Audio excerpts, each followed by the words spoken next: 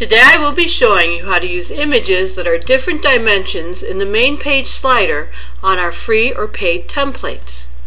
The template that you see here is called All Business. If you'd like to use it, go to our website and download it for free. Step 1 is to back up your ZenCart files. Look for our video tutorials on backing up your ZenCart if you don't know how to do this.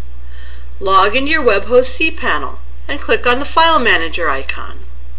Navigate to the Includes, Templates, your Template Override Directory, CSS folder, and click on the stylesheet.css file.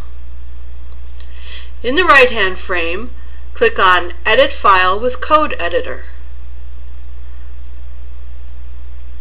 Click on Edit.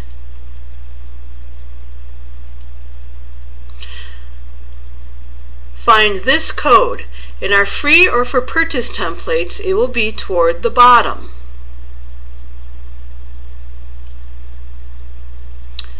Slider Lee and Slider to Lee.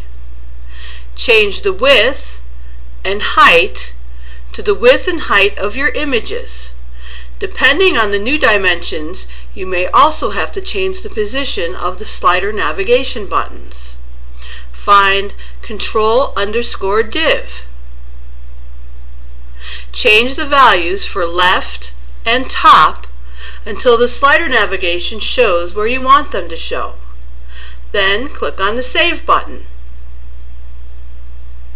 Thanks for watching. Contact us for all your web design projects, large or small. And be sure to subscribe to our channel to be the first to know about all of our new Easy Help video tutorials. Until next time, bye-bye.